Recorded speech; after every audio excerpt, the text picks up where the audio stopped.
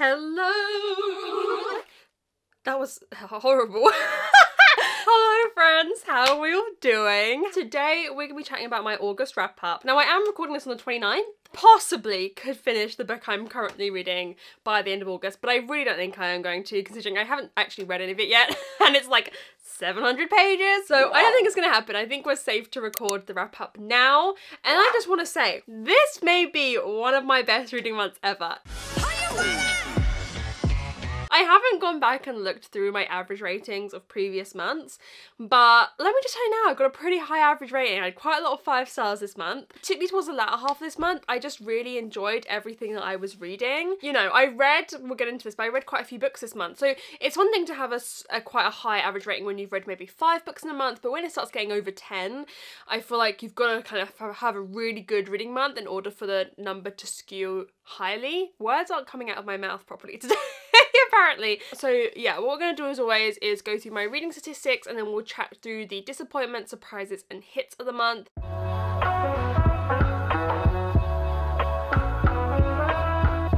This month I read 13 books, which I'm really happy with. I feel like that's a really good number. When I look at my Goodreads, I'll put a picture in like the number of books I've read each month throughout the years. 13 is a pretty consistent, like, high month for me. So I feel really happy that I got to 13 books this month. The 24-hour readathon I did with my patrons is definitely what got me there, because I read 4 books in one day. I read a total pages of 3,759, which works out to an average pages per day of 121 pages, which I am very happy with. I mean, bear in mind, one of those days, in one day I read 800 pages. So as always, my reading, it's not linear. I probably went a couple of days after that without reading anything. So yeah, it definitely is up and down, but 121 pages on average per day, an average book length of 289. So yeah, like that is on the lower side. I'd say anything below 300 means I read a couple of like novellas, short quick books, but that's definitely what I did for the 24-hour readathon in order to get through a larger amount of books. My average rating was a 4.3. You deserve an Oscar. You actually deserve an award. That is so high. What is my average rating forever overall, like in terms of when I've been using Goodreads? Let's have a look, because it does tell you. 3.68 average rating overall. So yeah, definitely high for me. I'm so happy. Yeah, I had a lot of 5 stars this month. I wouldn't say a lot of them were like favorite books of all time, but they were just solid 5 stars, like 5 stars that I really enjoyed. And the average time that books had been on my TBR was 6.5 months each. We had a couple books, I think like 2 or 3 books this month, that they had spent no time on my TBR, were books that I literally just decided to read or had literally just bought, and then we had some books that had been on there for 20 months. So it all averages out to 6.5. Okay, let's get into the graphs. So in terms of ratings, I had 6 5 stars. I know. This is a story about a girl named Lucky. 6 5 stars, 4 4 stars, 2 3.5 stars, and 1 3 star. My lowest rated book this month was a 3 star, which is pretty great. That's pretty great. I'm very happy with that. In terms of how I read the books, 2 were solely audiobooks, 6 were solely physical, and 5 were mixed media, which meant I either had the physical and audiobook or the ebook and the audiobook. In terms of genre, I haven't looked at this yet. Oh, we have a very wide mix of genres this month. I had 1 contemporary, 2 fantasy, 1 graphic novel, 1 historical, 1 horror, 1 magical realism, 3 mystery, 2 non-fiction, and 1 thriller. That's so good. I love when I have a wide mix of genres. That's always my goal. I love reading a wide mix of genres. I often find the months where I read the most are the ones where I really change up what genres I'm reading. The months where I read less are where I have ended up, through no fault of anyone, just like the way it's worked out, reading a lot of one genre. Sometimes it can be fun, like sometimes I have a lot of fun reading lots of mysteries, like in October, November time. Yeah, no, I love that mix of genres. In terms of audience, I read 5 adult, 2 middle grade, and 6 YA. This has probably been one of my highest months for reading YA this year. I haven't read a lot. Huh. Maybe I should pick up some more YA, because I've been reading less and less YA. Like if we look at, if I go to my year tracker, I've read 55% adult and 39% YA. But having such a good month reading so much YA makes me think, Interesting. Then in terms of how I acquired the books, 4 were gifts, 4 were books I'd bought myself, 1 was from Audible, 2 were sent to me by the publisher, and 2 were from Script. In terms of series stats, you're all going to be proud of me. 5 were books that were partway through series, and 8 were standalones. No series, oh wait, no I did, no, hang on. I filed one wrong. Oh, I was really going to talk myself up then about how I didn't start any series this month. 4 were partway through series, 1 was a first in a series, and 8 were standalone. I did start one series this month, which was King of Scars, which I'm not going to be talking about because it doesn't fall into any of our categories. Hopefully I'll get to Rule of Wolves before the year is out to cancel that series out. And then finally, in terms of author status, 1 was a debut, 9 were authors I'd read from before, and 3 were new to me. So that's another sign. Like, I've had a really good month when I'm reading authors that I've read from before and loved. So maybe that's something I should prioritize as well. I love checking with my stats every month, even if we're always just reading the same stuff out, because I love seeing what that means for my reading, you know? Okay, let's talk about the disappointments, surprises, and hits of the month.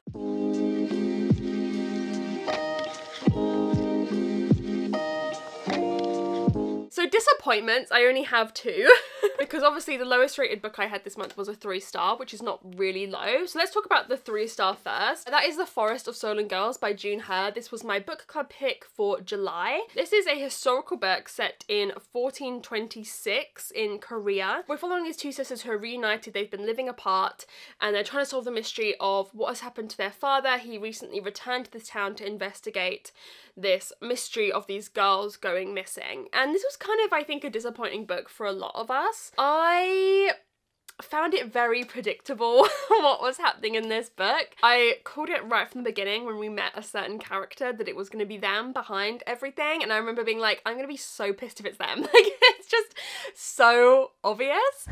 I was angry. I was angry.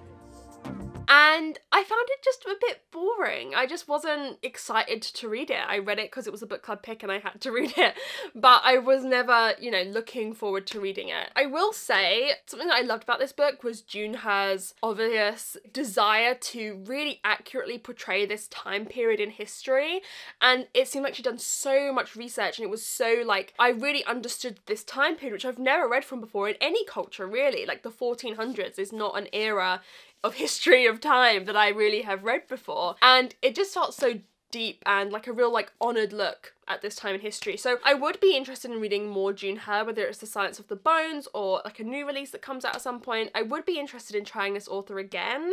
But yeah, this was just a bit disappointing, and I feel like the book club, we're very picky, the book club on Patreon. Like, we have high expectations. We're reading Final Girls at the moment for the August one. Our live show is this weekend, and there's already been a lot of mixed opinions, and I'm excited. Once I finish the book I'm currently reading, I'm gonna read Final Girls next, and I'm excited to see where I fall on the opinionated scale. Then this was like only a disappointment because I expected this to be 5 stars, favorite book of all time, and it's The Deep by River Solomon. It's inspired by a song by, I think it's Clipping, the band. This is a short novella about the descendants of black female slaves who were thrown overboard, who were pregnant, and they turn into these kind of mermaid creatures.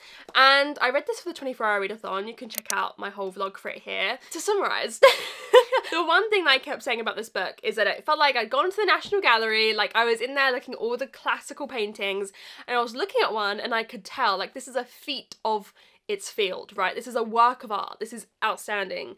But, like, I can't see it beyond it as a work of art, right? Like, I want my books to have not like a level of imperfection about them, right? But just something about them that makes you go, oh yeah, like, oh. I am really uncomfortable right now, and I'm feeling like I want to get up and leave. You know, how to describe it? There's not a word. It's like that X factor, you know? And this was like, probably in terms of craft, in terms of storytelling, in terms of depth of meaning, higher levels than some books I give 5 stars. But I couldn't get beyond viewing it as a work of art. There was always a distance between me and the book. I am still interested in reading River Solomon's other stuff. I really want to read Sorrowland by them. Maybe like a longer book would benefit, because I also feel like this should have been 40 to 80 pages longer. It was about 160 pages. I think it should have been maybe 200 to 250 to talk about everything we wanted to. There was a romance that I didn't feel like was fully explored. There was some perspectives. We follow mainly the perspective of the historian who carries the trauma for the entire group. We had some of the modern day historians, we had some perspectives from past historians, and I just didn't feel like there was enough time to really get into the depth on that than I would have wanted. Other months, if I had read this would not be in the disappointments category because, you know, there would be other stuff replacing it, but I just didn't read anything really bad this month. So I just thought I'd mention it because I did expect it to be like my favourite book of all time, basically.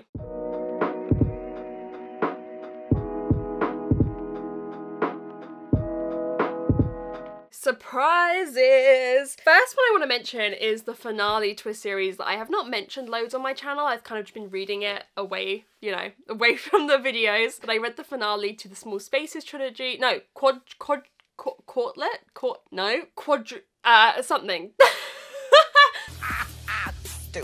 This is the final one, which is Empty Smiles. This was my favourite in the series. I really loved this. Now, I can't say much about the plot because obviously, like, it would spoil the first 3 books. But this is a middle grade horror series by Catherine Arden, who wrote one of my favourite series of all time, the Bear and the Nightingale series. And once I read the first book, I knew like this wasn't going to be my favourite thing from Catherine Arden. When she brings out her next like YA or adult, hopefully, like the Bear and the Nightingale series, like I reckon that would be my favourite. But I like that she did this little project. We're following friends who keep coming into contact with this horror figure they call the Smiling Man, and he takes different forms in each book and he kind of terrorizes them and tries to like capture their souls. Is essentially what his MO is.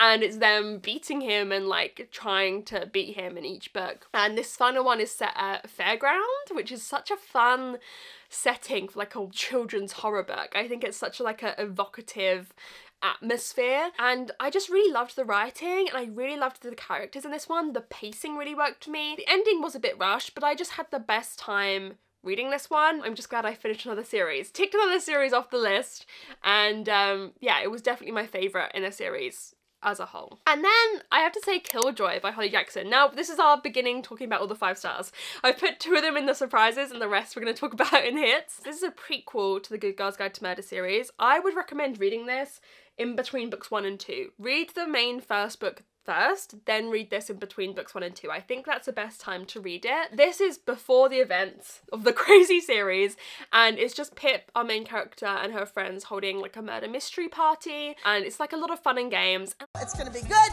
and we're all gonna have fun! And I was just so surprised at how much I enjoyed this and gave it 5 stars. Like, of course I was expecting great things, but it's like a very short novella. It's like 130 pages. Holly Jackson always knows how to just bring a bit of fun. She always knows how to just bring that little bit of fun, like just a little bit. So it's this murder mystery party, and they've obviously bought a pack, and like they're going through the pack and you'll see it on screen, like the graphics of this page gives you your alibi, this page gives us our cast of characters, this gives you instructions of what to do in the next round. Like I said, I think you want to read the first book to get a few of the Easter eggs, but then it really sets up well some characters for you to be introduced to them a little bit before the second book's comes up, because the second book for me was a 4 star, but I feel like perhaps if I'd got to know some of the characters that are shown in that a little bit better, just a tiny bit better like you do in this book, I would have enjoyed it even more. So I would definitely recommend reading it in that order. So just seeing those characters, it was just a lot of fun. And then my final surprise was The Winchringham Mystery by Anthony Berkeley. I just posted one of my favourite videos ever, which was solving this mystery.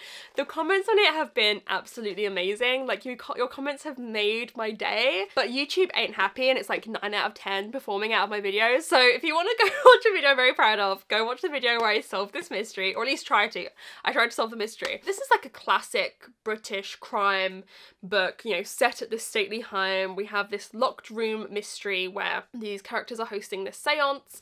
It's a lot of rich people at home, basically. They're hosting the seance, and one of the guests goes missing during the seance. I was just shocked at how much I enjoyed this. This is probably my first classic mystery other than Agatha Christie, and I loved this. I liked this more than the other like stately home's not the right word. What's the word for like mansions? Manors.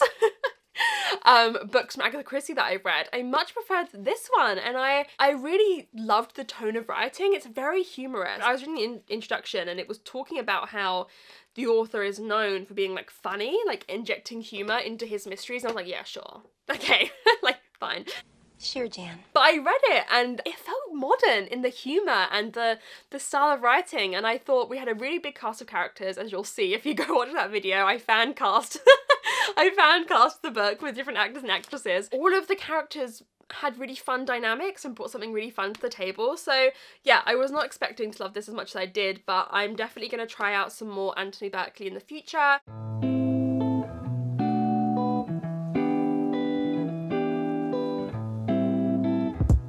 then finally, time for our hits. We have 4 other 5 stars to mention in this video. So let's chat about the other 2 5 stars I had for the 24-hour readathon, which was a very successful readathon for me, obviously. We have Cracked Up to Be by Courtney Summers. Now this book inducted Courtney Summers finally into my Hall of Fame favourite authors. I loved this. This is Courtney Summers' debut, and I just literally still can't get over the fact this was written in 2008. Like, I can't get over it. Like, if you ask me to get over it, I say no. Like, it's just impossible. I loved this. We're following Parker, who was previously, like, she was the head of cheer, she was dating the hottest guy at school, she was the it girl, and then something happened and she fell apart. She started drinking at school a lot, she almost got kicked out, she's still in danger of not graduating in this book, and we're slowly finding out what happened to her to make this happen.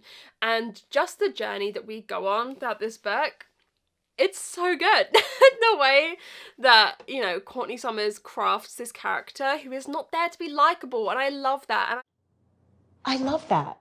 I thought the look at mental health and the way that we treat people in a situation like Parker was very interesting. It made me think a lot about when I had friends going through similar situations, like at secondary school and stuff, how they were treated and viewed and how society viewed them. It's just so good. And I'm very excited to read all of Courtney Summers' backlist. I have quite a few to get through still. And then I suppose this was a surprise as well, actually. We have Delicates by Brenna Thumner. So I read Sheets. I gave that like a 4-star. I enjoyed it. It was a fine graphic novel. This is a sequel to it. We're following Marjorie, whose mother passed away a few years ago, a year or so, 2 years ago. And her grief is a big plot in the first book. In this book, we meet, is it Erica? Eliza, sorry. We meet Eliza, who is this character here who is like socially awkward, I think is coded as autistic in the book. She has a special interest in photography, particularly photographing ghosts. This is a middle grade book, and I just thought, A, it's beautifully illustrated. Like, I love Brenna Thumner's illustration style, like, and the tones, like the pinks and the purples and the blues. It's really a story about, like, not bullying and treating people with kindness and looking past your own insecurities to support others, right? So much, like, I remember being at school and, like, you're so consumed with how you're perceived by others that you don't then break the mold to help other people. You know, you're so worried how you're perceived by your friends or the people that you look up to or admire that you don't break the mold to help others. So, you know, what this says about depression and sadness and difficult times for kids, I think is so beneficial and important. So yeah, I was so surprised actually by how much I loved this, and especially like because Sheets was fine, like I enjoyed it. I tend to give all graphic novels like 4 stars at least, because I just love the experience of reading them, but this was really special, and I feel like this is such an important book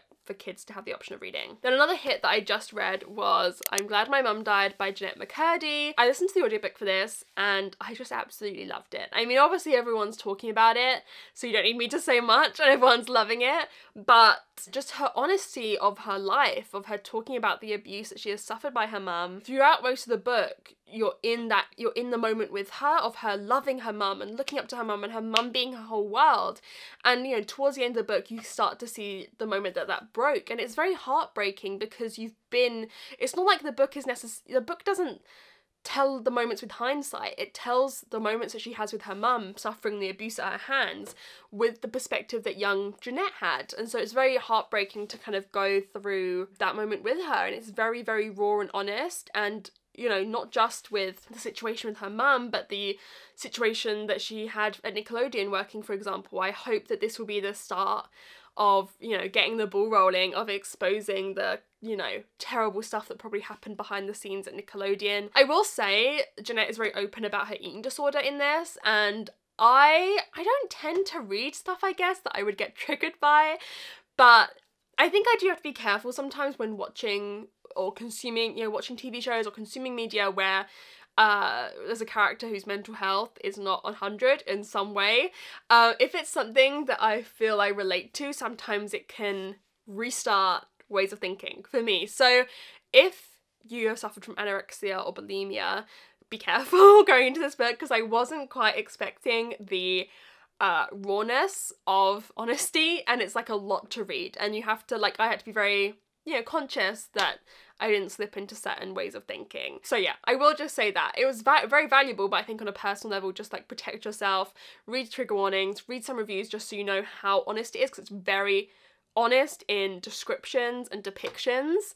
So yeah, just be aware of that. But I loved this. I mean, I could make a whole video talking about it, but I don't know if we need another person making a video talking about it because everyone has. But it was just such a wonderful, you know, such a wonderful, honest read. And I'm very excited for Jeanette McCurdy's fiction, which she says she's now writing, and that's what she wants to do, is write fiction. So I'm really, really excited for that. And then my last final 5 stars, I won't spend too long talking about this because it wasn't like everything I was hoping for, was The Man Who Died Twice by Richard Osman. Obviously Thursday Murder Club, my favourite book of last year. This wasn't that, but I still really loved it. We're following a group of friends who live at this retirement village, and they used to solve mysteries, like cold cases, you know, try and solve them. Now, you know, mysteries land on their doorstep. I've got a whole vlog on this, so I will just say that I love the characters. I love a good mainstream mystery. Like, anything that is a mainstream mystery nowadays, I just love, because like, let's do it. Do you know what I mean? I love that that is becoming a thing. Just like the shit that these characters get themselves into